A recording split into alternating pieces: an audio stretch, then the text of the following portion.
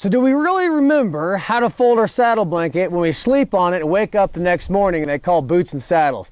This week on the 11th OVC, we'll be talking about making sure we all know how to fold our saddle blankets the right way.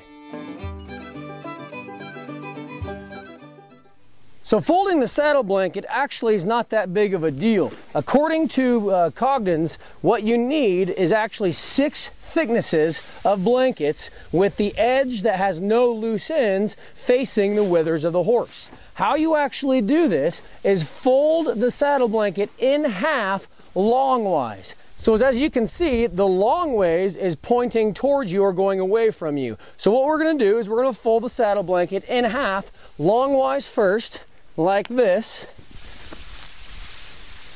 Make sure the lines match up and it's even. And then what you do is you fold this in thirds.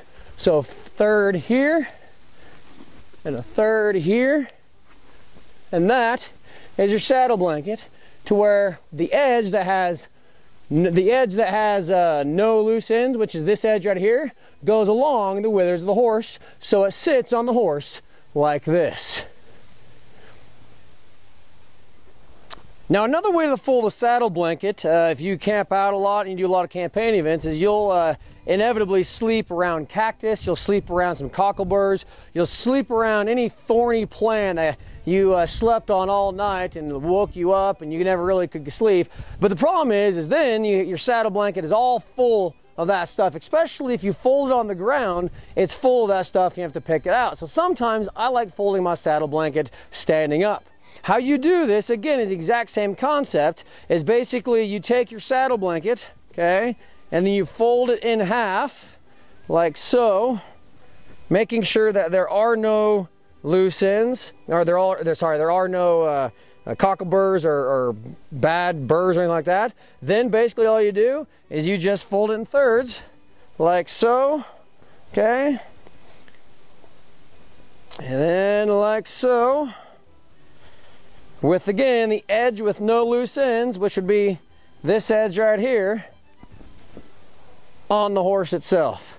So that would face this right here would be the withers of the horse, so the horse would be facing that way. If you'll notice that the first time I folded it, I had that nice yellow stripe, the cord of the yellow stripe that came here and up, which a lot of reenactors say that's the right way to fold a blanket, is pay attention to this orange stripe. However, that's not necessarily true, because you can see here I folded it the right way, and this time the orange stripe is here with nothing on the orange stripe on the other side.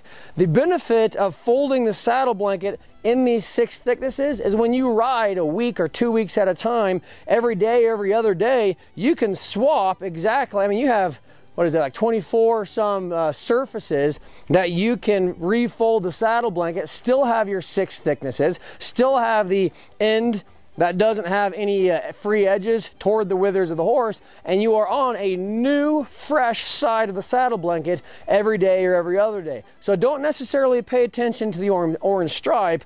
All I care about is it folded in half, then folded in thirds? Is there 6 total thicknesses? Is the edge that has no free ends on the withers of the horse?